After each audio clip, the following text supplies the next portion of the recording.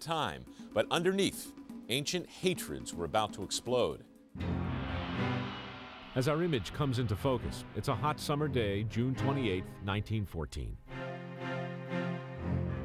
Archduke Franz Ferdinand of Austria-Hungary and his wife Sophia ride through the streets of Sarajevo in Bosnia-Herzegovina. Among the people watching, 7 young men. Serbian nationalists with the backing of the separatist movement called the Black Hand. They all have orders to kill the Archduke. Archduke Franz Ferdinand was seen as a major threat to the great Serbian nationalist project. His plan entailed taking Bosnia-Herzegovina and lumping it together with Croatia. Heir to the throne of the Austro-Hungarian Empire, Ferdinand seemed the logical target for disaffected radicals bent on a greater Serbia. For Ferdinand and Sophia, June 28th started out as a doubly special day. It was their 14th wedding anniversary, and Sophia was pregnant with their 4th child. To the Serbs, however, the day was doubly insulting. Not only was the chief threat to Serbian solidarity riding through Bosnian streets, he had the gall to do it on a sacred anniversary of their own. June 28th is a very touchy day for the Serbs and continues to be a very touchy day for the Serbs because it is the date of the Serbian defeat in 1389 at the hands of the Ottoman Turks at Kosovo Polja. Ever since that bitter military defeat, the Serbians had felt oppressed.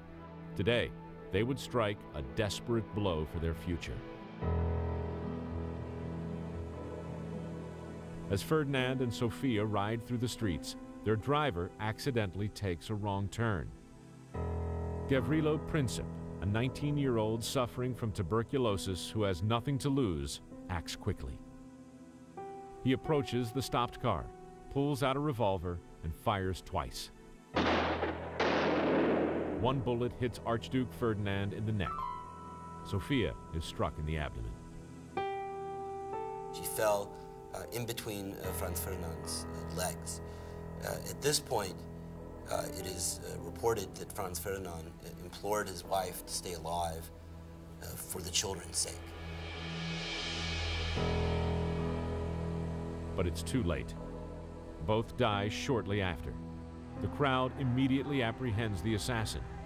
Princip and his co-conspirators stand trial. Because of his age, Princip gets life, which isn't long. He dies from his tuberculosis within 4 years. But his reckless act is the catalyst for a series of events that would lead to World War.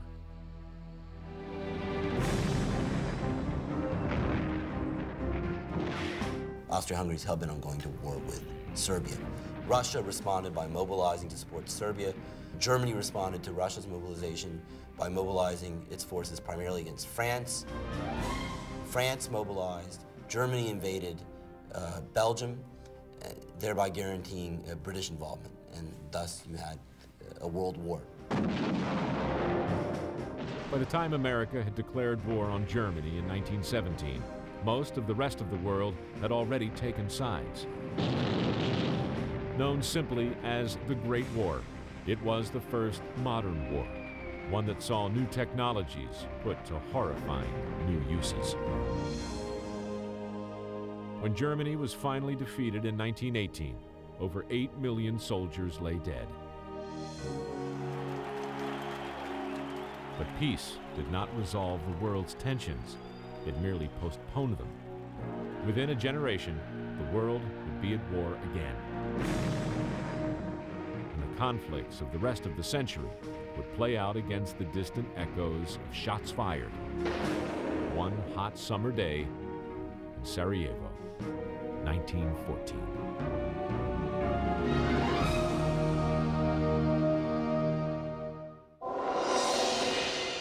At the close of the 20th century, another conflict in the Balkans caught the world's attention.